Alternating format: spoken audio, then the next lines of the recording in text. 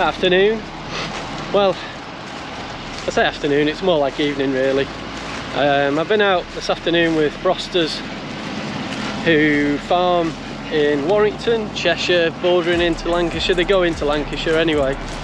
And there's a Fent lurking behind me here, suspiciously. Anyway, so yeah, Brosters have quite a big business in terms of not necessarily acreage, although they're farming a couple of thousand acres of mostly cereals, some grass, but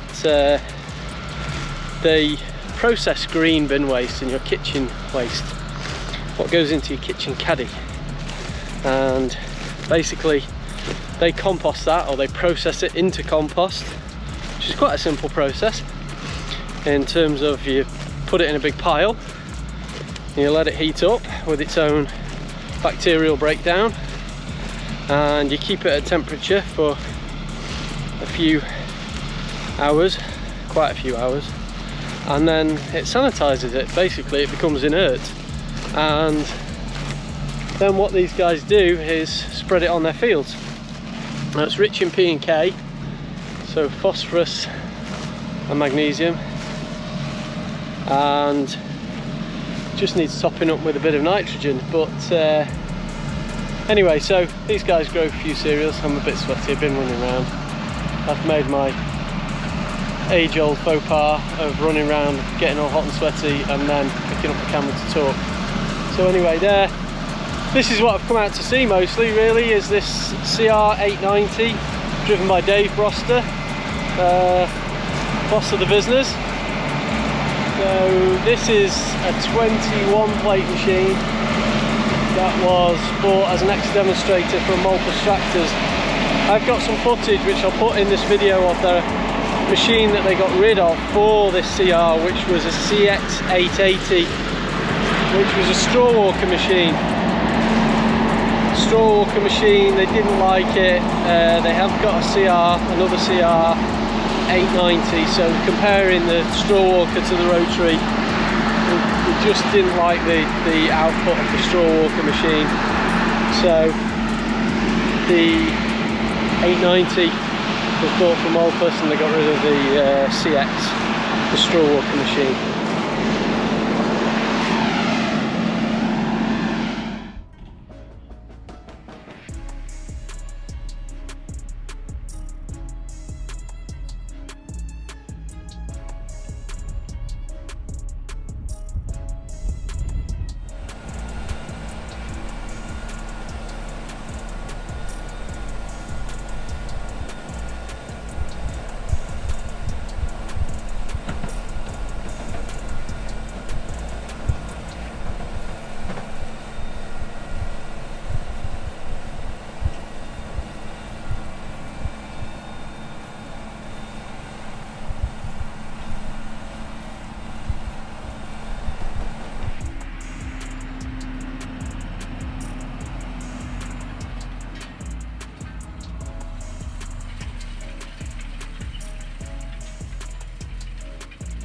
So the CR 890 is third from the top in the range. So there's a 980, 990 and a 1090 above it, I think. It's got the FPT Cursor 11 engine, so it's an 11 litre engine. It's about just over 400 horsepower of a power at rated speed. So the max it'll go to 457, I think, this engine, but in a combine it doesn't rev at flat out where you would get the power in something like a tractor perhaps. So it runs at 1400 RPM, and so that's an 11 litre Fiat powertrain engine. So this New Holland is equipped with the smart tracks, so the 24-inch tracks, which equates to about 3 times more footprint than a 1050 tyre, which is mega, really.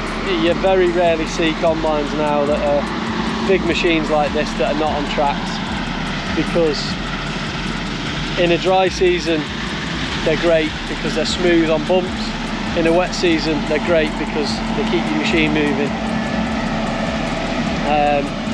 I think this is, I'm pretty sure this is a 2-wheel drive machine, but she's on track, so that makes the difference there. So the flashing lights are going. You can see the beacons flashing on the machine. That means the grain tank is nearly full. They usually flash when the tank's about 70% full, and the driver knows that then he needs to empty the grain tank. Because it'll tell him the little beeper will go in the cab. But the reason the beacons go off is to attract the attention of the grain trailer man.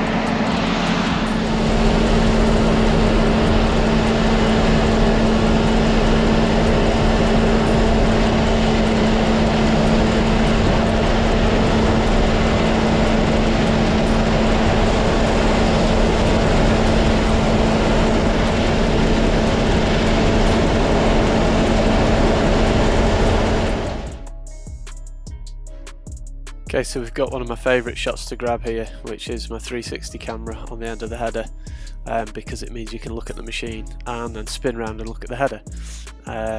But what's going on here is obviously a headland turn, but you can see the tracks pivoting on the ground there. That's quite interesting, not noticed that.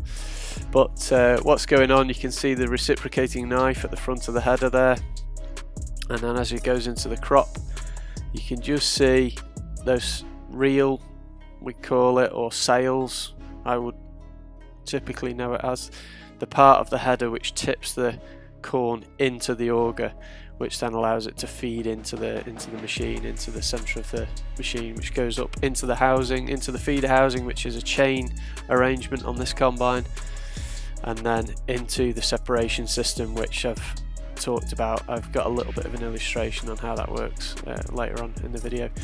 But basically all this is doing is what I was doing by hand, or will do by hand in a second, I'll show you. It's just separating the corn, the wheat seeds from the stalk, which we call straw, and just threshing is basically what used to be done with sticks and the wind in a barn doorway many generations of farmer ago. So these machines, although they are very sophisticated, they're carrying out quite a simple task, which is separating seeds from a plant.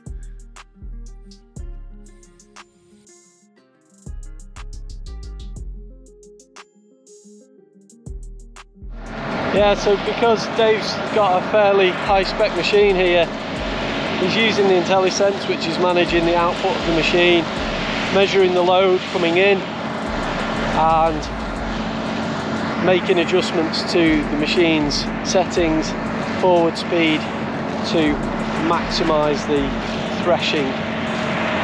It's not a perfect, no combine is perfect, you don't get 100% wheat separated out. It's all a compromise and balancing off how many tons an hour you can cut versus how clean you want the sample, and lots of other factors in between, like crop readiness. Is the straw ripe? If the straw isn't dead and it's green in the bottom, that carries stuff over the back of the combine, so you lose grain that way. If it's very hard to thrash, that makes it difficult because then you're smashing up the straw, which is a valuable commodity. So it's all a compromise of just getting a balance of what you're happy with, how much you lose over the back of the combine, how good the straw sample is, how clean the crop sample in the grain tank is. It's all a fine balancing act. Okay, just lifting out of the end of the run here. Dave's running 30-foot headers or 9-metre headers on the New Holland. This is a very feed header, so the knife can adjust fore and aft. These are particularly useful in lodged crops or flat crops, so you can get the knife underneath the crop, cut it before the reel gets hold of it, because otherwise you end up pulling the crop out by its roots and then it blocks the knife, blocks the header, becomes a pain.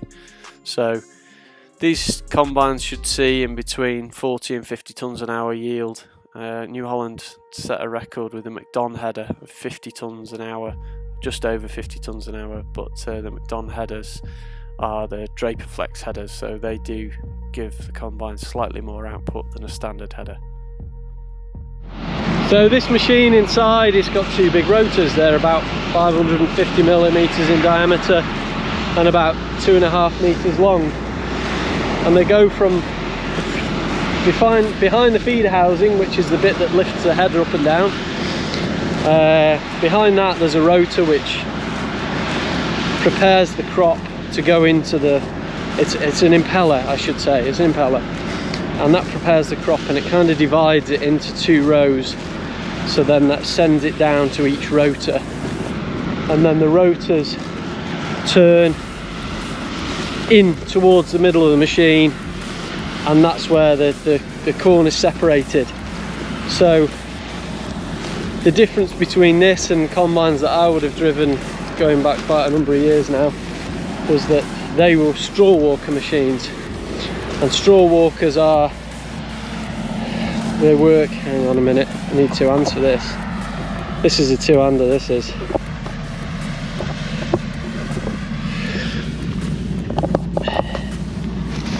So, straw walker machine has got walkers inside that do this, and they walk, they're on an angle upwards, and they've got teeth, and they walk the straw up.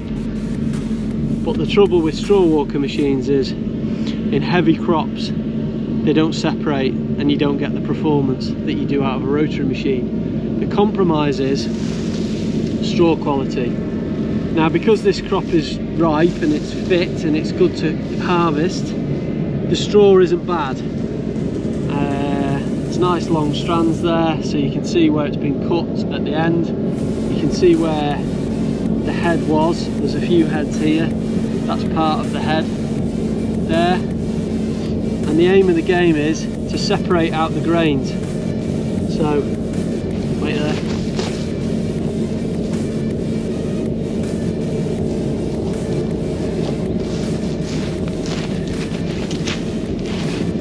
So this is a head of wheat. That's an unthrashed head. So what the combine is basically having to do is this. So then the big bits go through, they get pushed out, and then the fan underneath the machine does this, and then you end up with grain. So these are nice fat seeds, wheat. Moisture test, yeah, it's about 15% now.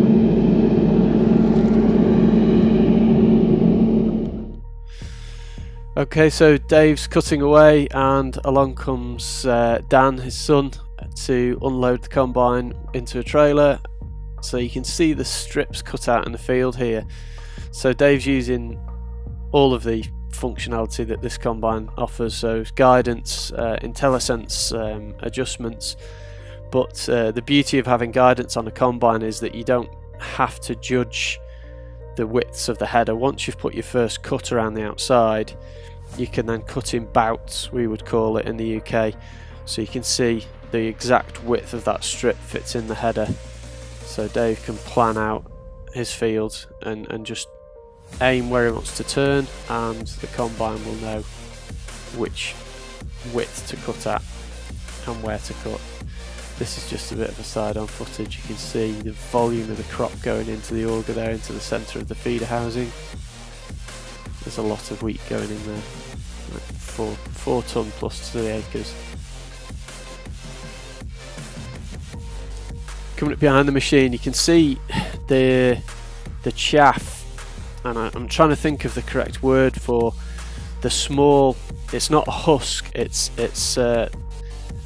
It's almost like a little tiny petal that goes around the seeds in the head of the wheat plant, but that's all the small particles that you can see flickering through the air. And wheat has a lot of chaff to separate out, but it is quite an easy crop to separate. It's just the volume of it, because it is a high yielding crop, winter wheat.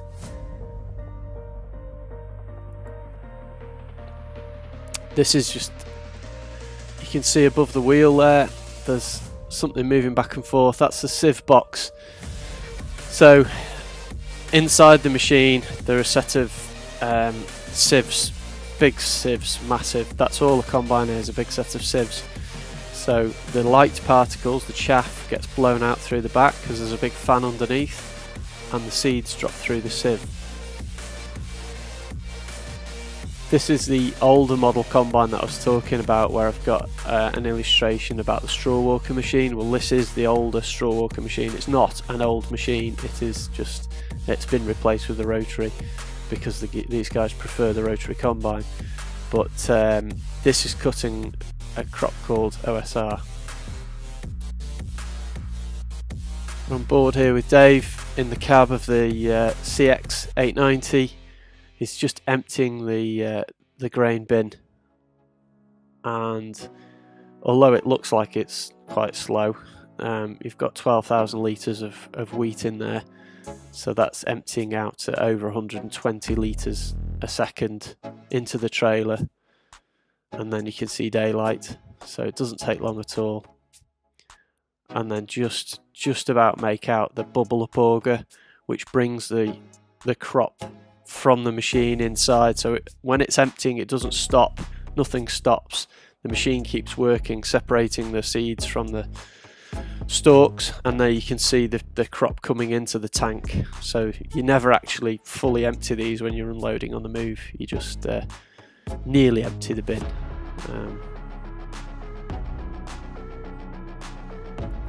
Okay, just turning around in the cab here, and I fluffed my camera position so it's blowing all the outside, so you can't see what's going on outside, but you can see what's going on inside. So off to the right there you can see the big screen. Dave's just making a few adjustments here, and you've got a nice big screen which gives you all the information about what's going on in the combine. You can see all the control functions there and the multifunction lever at the front. As you can see, it's all nice and clean, nice and cool, air conditioned cab, climate control, radio if you choose to listen. He's just switched everything off there, so he's oh no, back on, sorry. So he's getting ready to go into the next patch. So here's a little infographic that New Holland, I hope, don't mind me using, but you can see the rotors. So this is a rotary combine, as I've explained. These are the rotors inside, so you've got one small paddle at the front there which pushes the crop into the rotors, and then there's the shaker box underneath and the sieves, and there's the fan that blows all the chaff out underneath at the back of the combine. The big spinning drum on the side of the machine there is to keep the radiators clean, so that's called a rotary sieve. It's not a rotary sieve. What do we call it? Rotary filter, we'll call it. Let's go for that. But basically that stops all that chaff getting sucked into the radiator, and there's a cleaning mechanism on that as well, like a little brush that just keeps that clean. This is some footage from the season before. So this is the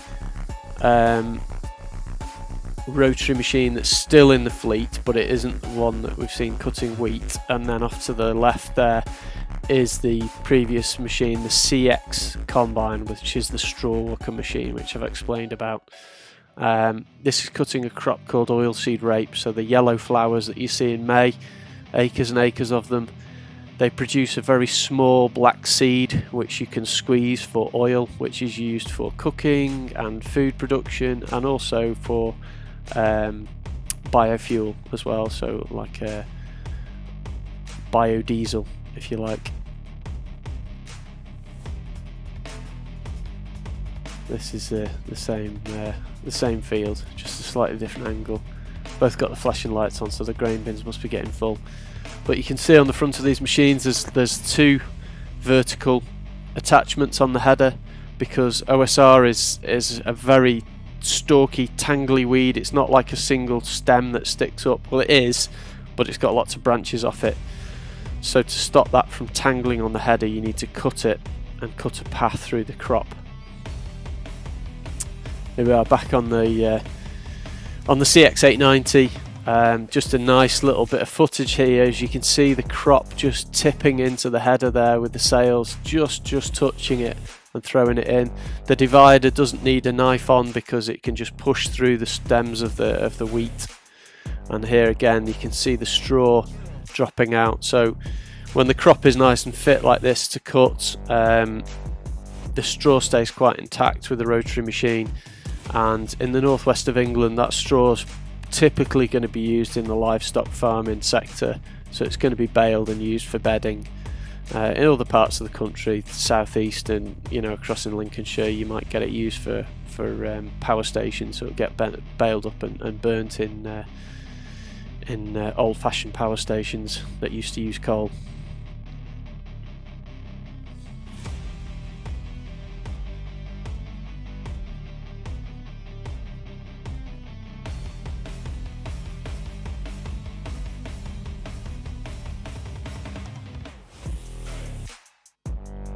You can just see the smart tracks here. So the New Holland and case arrangement is basically you put a toothed gear at the top where the wheel would have fitted normally on a combine, so the reduction is just the same up at the top, and then you've got the track arrangement in this triangle formation underneath, which is different to the class system, which is a flat track which has a big wheel at either end, one of which is driven, and then you don't have that wheel above the track.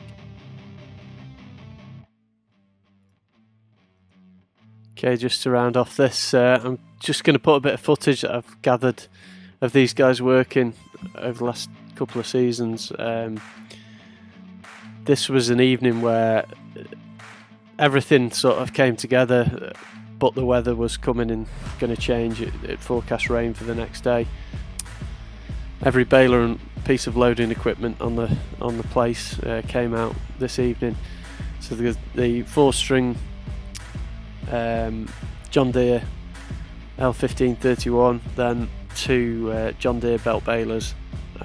This is another part of the Broster business, is producing hay and haylage for the horse trade basically. I think those bales will be getting wrapped because they were short ones. I'm not 100% sure, but yeah, it was a full field of fence. Look at all those bales. Brilliant evening.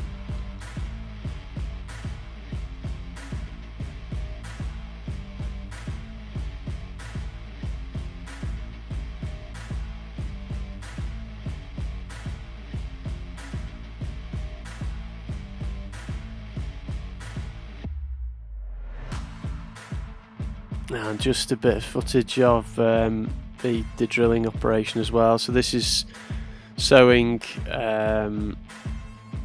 spring crop, I think it was, straight into ploughing with the Vardestad Rapid and Fendt 930. So a set of 900mm wide rear tyres on this for drilling. Travelling superbly well. Nice bit of dust, perfect conditions. This is in Lancashire, so heading towards Wigan direction, so this is some of their furthest away land. It had already been spread with compost and ploughed.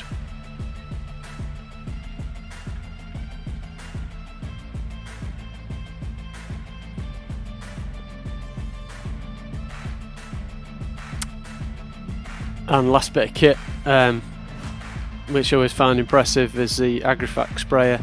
This has got 42m booms on it. It's a monster. This was brought pre-owned up from a farm in Shropshire, and so they didn't have an option about the boom width, so it came with what it came with. But it just covers an unbelievable amount of land. But you can see the width of the machine and how much you've got to pay attention to what you're doing. I was just wondering if I noticed if it slows down on one side here, if there's section control or not, but I don't know. I'll have to ask that question. But yeah, this is some of the crops. They were spraying a product on the cereals to retain protein levels, so hopefully this crop was going to go off to be milling wheat for bread, you know, top grade milling wheat, but to pass the muster it needs to have a certain protein level in it. So this crop was to retain protein. This spray was to retain the protein, keep it in the seeds.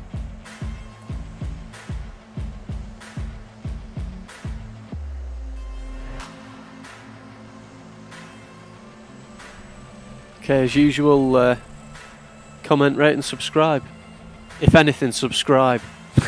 I've been a bit lazy with my videos since Christmas, but I've started a new job, so I'm working with, I'm answerable now. My day, I can't just do what I want during my days now, and fit my freelancing work, because I'm no longer a freelancer as such, so this is going to become a weekend and evening activity, doing my YouTube content, so it might be a little bit more sporadic. I tried to get into a monthly routine with it last year, but best intentions and all that. Anyway, comment, rate and subscribe. Thank you, bye bye.